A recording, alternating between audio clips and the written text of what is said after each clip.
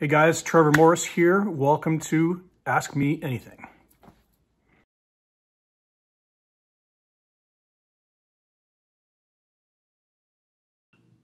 Hey Trevor, I have a question for you. So Salman Rushdie, the famous novelist, began his career as a copywriter at Ogilvy and Mather Advertising. And he said a lot of the things he learned back then he still uses in his writing today. Now, you and I worked together many years ago in commercial production, and composing music for commercials is not easy. It is a discipline. And you have to capture an idea very quickly inside 30 seconds. So my question to you is, what did you learn back then while writing music for commercials that you still use in your scoring today? Hey Terry, thanks for that amazing question. For me personally, this is a really important subject in terms of how it relates to my career, which is just to rewind the clock a little bit. I entered the workforce at 19. At that point, my dream was to be a record producer. I wanted to be Nile Rodgers or Bruce Fairbairn or Bob Rock or Quincy Jones or, that kind of thing. And I moved to Toronto and entered into the very robust world of the recording studio scene as an engineer, producer kind of thing. I wasn't actually composing music at this point. And in Toronto, which was just buzzing, it's a glorious time in my life. It's when I, quote unquote, became a man in this industry. At least that's how I recall it. From 19 to 29, for those 10 years, I basically went into the studio and just didn't come out. 80, 100 hours a week was normal, and I loved every minute of it. And although we had a great record scene for making records, the industry was based around the advertising world or the jingle world or adverts, whatever you want to call it. So we had all these robust recording studios with staff engineers, and I worked at the time, the studio was then called Sounds Interchange, which was, I think, the biggest studio in the world, or second to one in Japan. It had like 16 rooms and a Foley stage and the first IMAX mixing theater. This was such an incredibly amazing environment for me to be in. I was just in heaven. And so basically from 8 a.m. to 6 p.m. or so, every studio was busy doing jingles, advertising. Radio, television, 30 seconds, 60 seconds, cut downs, 15s, 45s, stuff like this. And this is before MIDI and synthesizer technology was enough to finish a track. So we had to do we got to do live musicians every single day. So if the, let's say the vibe of the jingle was rock and roll, but we'd have a drummer and two guitar players and a bass player and probably a guy on B3 or piano or whatever, and all the mics that go along with making a record. Oh, this is for 30 seconds, and this has to happen really fast. So the musicians set up quickly, the assistant engineers put the mics up quickly, the engineers got to make it sound like the record, and I'm not kidding when I say like 5 minutes. 10 is like, they're already, the clients are like, are we ready? Are we going? It's like 8:24 and we haven't recorded yet. So the agility and the craft of everybody involved in the jingle business in Toronto, where I grew up in this crazy world, was so on point and so disciplined and so craftsmanship-like. This is where I first fell in love with studio musicians, people, guys and girls, and just playing their instrument and just doing things on the fly that just were blowing my mind. And so wanting to be a record producer, what I got to do is make a record every day. Only it was 30 seconds.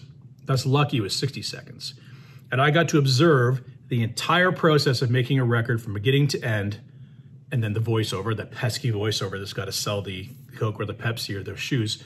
I got to see the whole thing happen organically from top to bottom as a wide-eyed 19-year-old. This is blowing my mind. Every day was different. It's gospel, then it's rock, then it's EDM, then it's Dixieland, then it's Baroque, then it's a hybrid of those things. It was such an exciting time for me, and everyone was at their highest level. The guys who were the jingle writers had racks like the one behind me with all their synths in it, and they would haul it from their writing room down to the studio with a patch bay, and we would do a synth dump into the console first. And while we're doing this, the engineer is stressing because the live musicians are funneling in and those microphones need to be tested. And this whole thing was this military style machine of precision, and it was just a glorious time. Obviously, it was completely tough and hard, but for me, I was just soaking it up. And I transitioned out of being a record producer or being an engineer.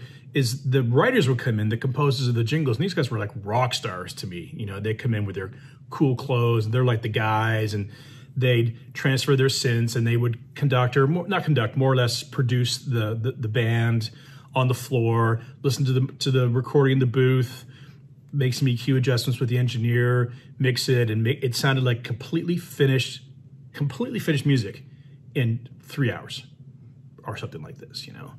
So the speed and the precision and the focus that it took to do this every day, all the time, and anyone who was involved was incredible.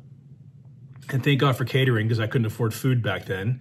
So I would just nick a muffin from the breakfast plate, and because we lowly assistants didn't get food. I lived on leftovers from my clients for 5 years. So I saw the writers, and I'm like, that's where I want to be. That's cool. And I fell back in love with the idea of creating music. I was composing music when I was very, very young, like 13, and had kind of abandoned it for a while. So now I'm back, and I decide I want to make my way from recording and production into writing.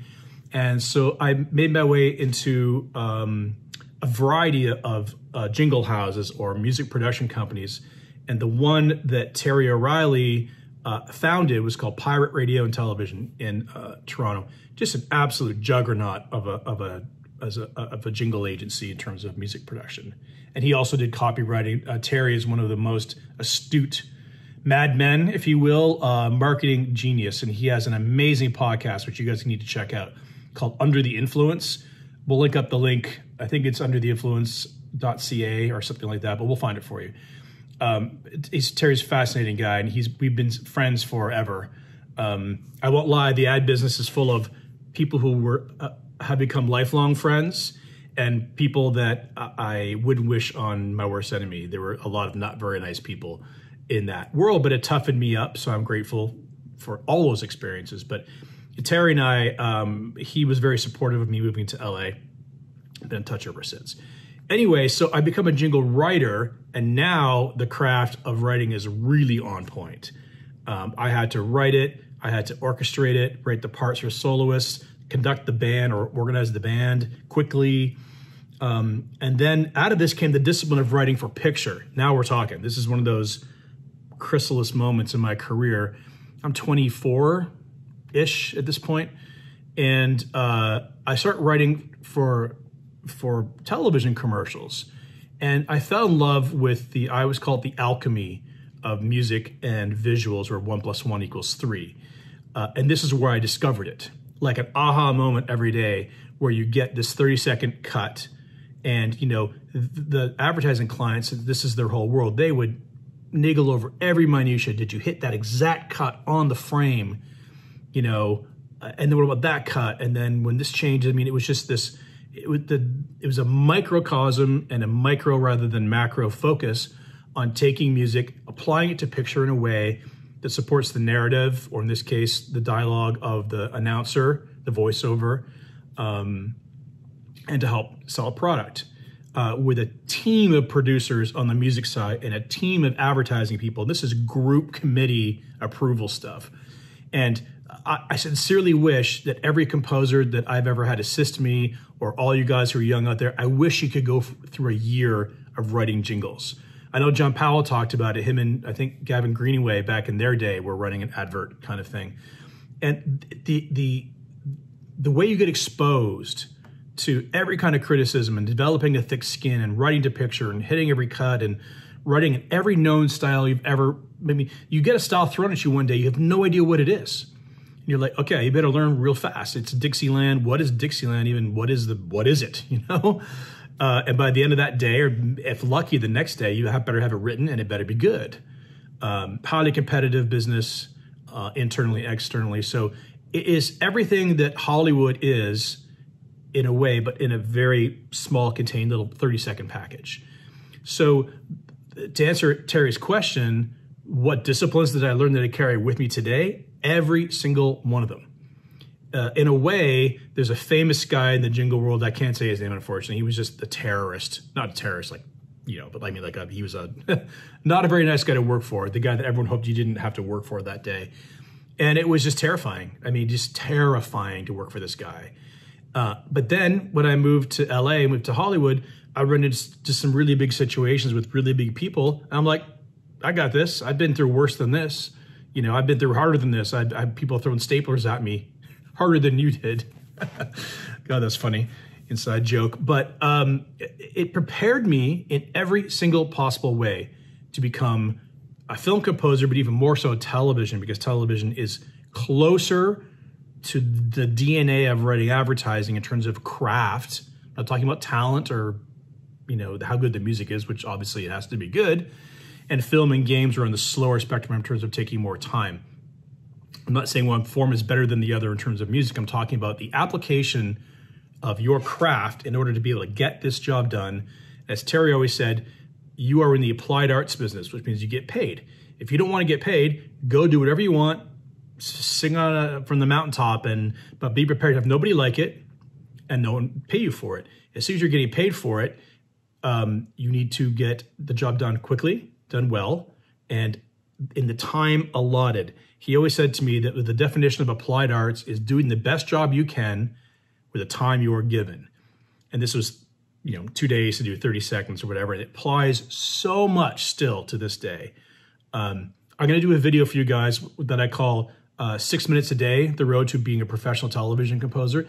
And the DNA of that conversation, which is how to do a half an hour or 35 minutes of score in a week, or 40 minutes of score in a week, week after week. My discipline and my craftsmanship from that comes from my jingle days.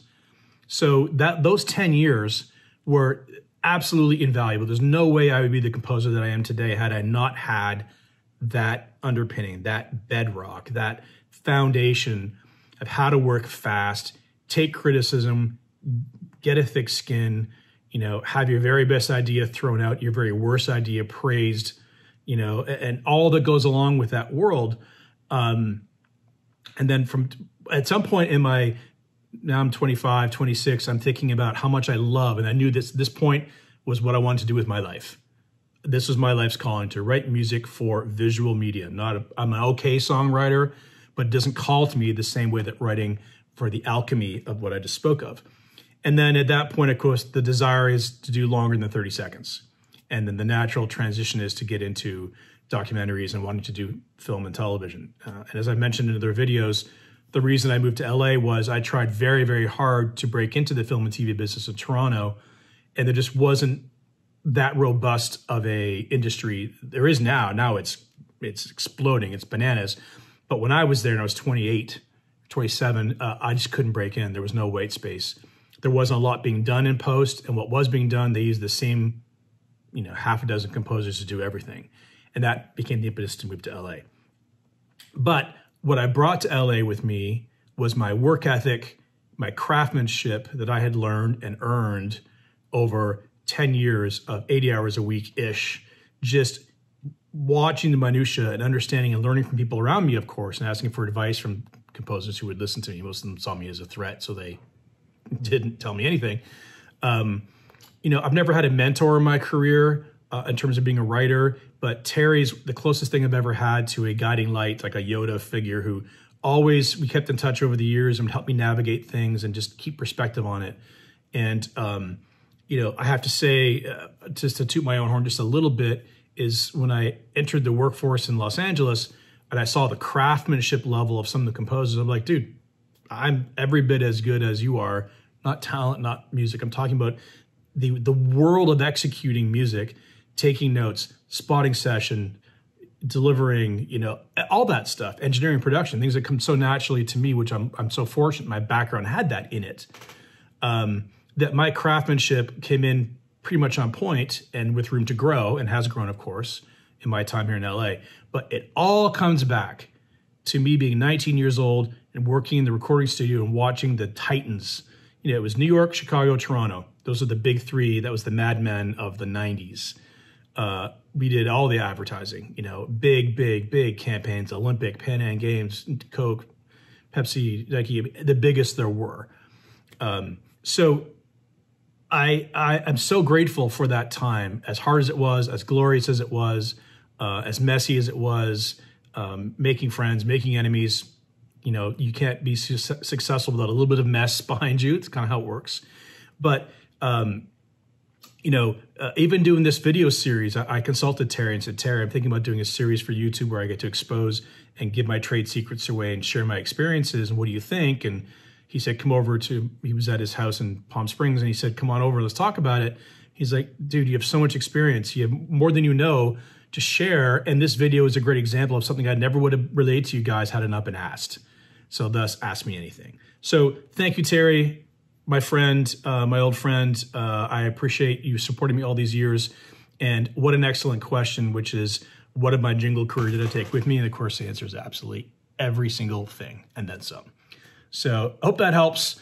Again, I really appreciate talking to you guys and having a chance to share these experiences with you, especially during COVID, to connect as a community. So please leave your comments below. Actually, one of my favorite parts of the day is answering your comments. If you haven't noticed, I try to answer every single one of you personally. That's me. That's not my assistant or anything.